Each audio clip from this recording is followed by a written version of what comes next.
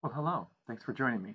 Today we're going to talk about how to find the formula of a hydrate, something that's done in the lab. Now there's some vocabulary words I'd like you to be familiar with, so I'm going to go through those before we begin. The first word is hydrate, and I'm sure when you see the word hydrate, it reminds you of the word dehydrated. Dehydrated means without water, so hydrate means with water. Specifically, what we're talking about is chemically a salt that has water attached to it. So when I say salt, I generically mean a metal-nonmetal combination. And then this little dot means attached to it. Okay, it's not chemically bonded, it's just attached to it. So your clothes are attached to your body. They're not really part of your body. And this X could be some number. So here's kind of an odd example. It's called calcium sulfate hemihydrate. Now, what it says is for every one calcium sulfate, there's a half a water molecule. Now you're like, that's crazy. You can't have a half a water molecule, and I agree. What it really would be is one water molecule shared between two calcium sulfates. But the way we write these, it's always this salt, one salt, and then how many waters.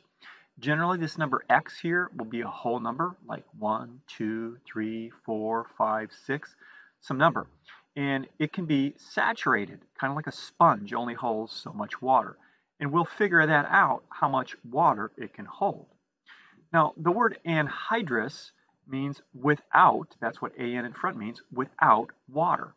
So if you were to take, let's say, this hydrate, Mn.XH2O, and then this triangle means to heat it up.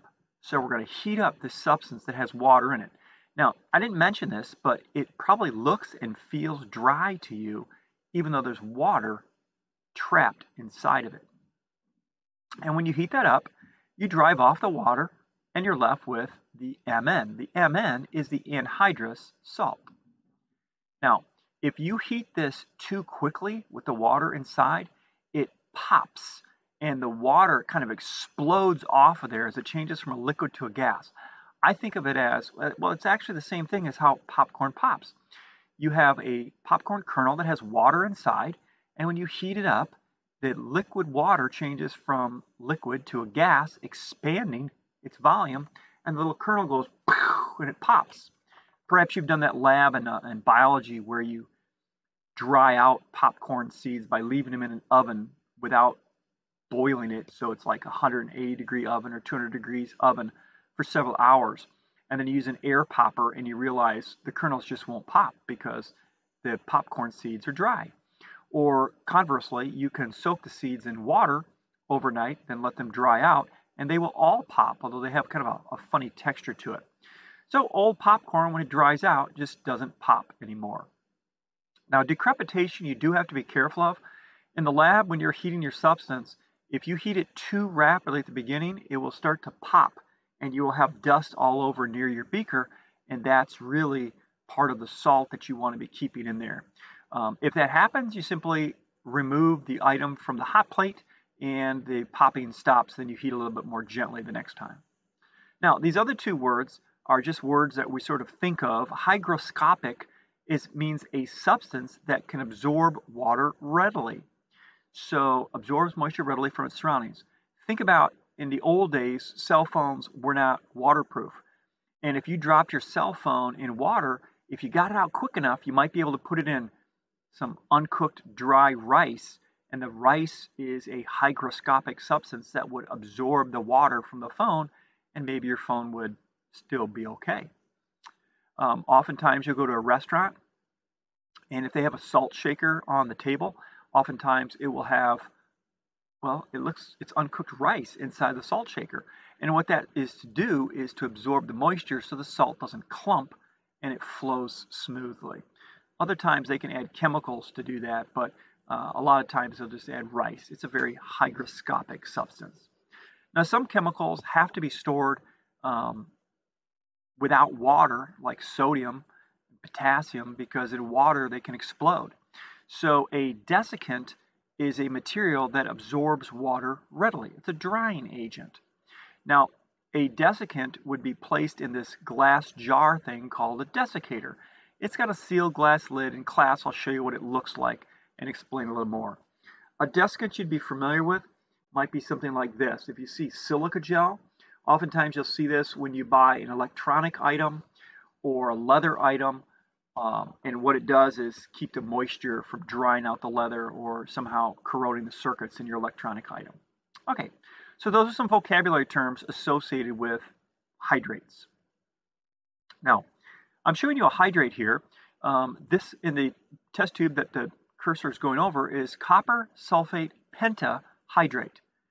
So it looks like dry blue crystals and there's water attached. Now, when you heat this up, that's what I'm doing over here on the right side. When you put that test tube in there, it changes from blue to white. Now, what you can't see in the still photo is there's actually steam coming out of the test tube. So what we're doing is going from a hydrate, that's the water attached over here, and the white powder is an anhydrous salt of copper sulfate. So it says here, a hydrate is an ionic compound, metal, nonmetal, like copper sulfate, that contains a specific ratio of water loosely bound to it. That's the waters of hydration. And we can remove it by hydration, by heating. We can also, once it's dehydrated or anhydrous, we can add water back to it.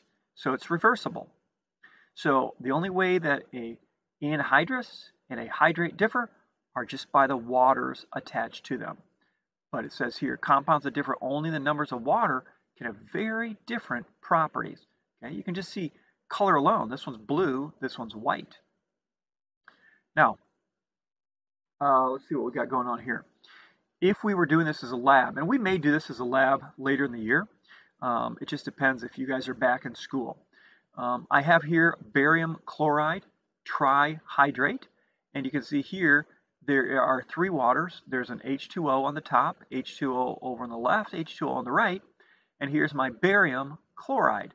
And notice that the chlorine is bonding, attracting to the polar positive part of the waters, and the barium, being positively charged, is attracting to the polar negative of the oxygen, and it can only hold 3 waters. Now, in the lab, what you'd be doing is you'd be given an unknown hydrate and have to figure out the formula. So I'm going to kind of walk you through that, and then we'll see if this makes some sense. The first thing you do is you'd grab a beaker and you would weigh it to record the beaker that you're going to be using in your experiment. And I recorded my mass, 47.28 grams. Then you're going to take the sample before heating, that would be the hydrate, and you're going to add a spoonful into the beaker. And that now weighs, the weight went up to 53.84 grams. So now what's in there? Well, you got the beaker plus the salt plus the water, because salt and water is the hydrate. You then heat the sample and continue heating it and continue heating it until the weight no longer decreases. When the weight no longer decreases, all the water is gone. Now, you're not going to be able to heat it long enough to even melt the salt, let alone get it to turn to a gas and disappear, so you really can't overheat the sample. So we heated it, we weighed it, we heated it, we weighed it, and we found that the weight did not drop any further. And so that at that point, we know all the water's gone. It's not always going to be a color change. So you heat to constant weight. So now the only thing we have is the beaker plus the anhydrous salt. Now you were given one other bit of information. You were given the molar mass of the anhydrous salt. The teacher would have given this. And that will help you find the formula of a hydrate. Now, that data would have taken you probably most of the period to gather, and then you would have been working on processing your data. So we're going to do that together as well. We're going to kind of expedite this whole little operation, and hopefully you'll get something out of it. All right, so the next thing I'm going to do here, I labeled these A, B, C, D so I can just talk about them a little bit. If I want to determine the mass of the hydrate, how much I added, I'm simply going to take B, beaker plus salt plus water, minus A.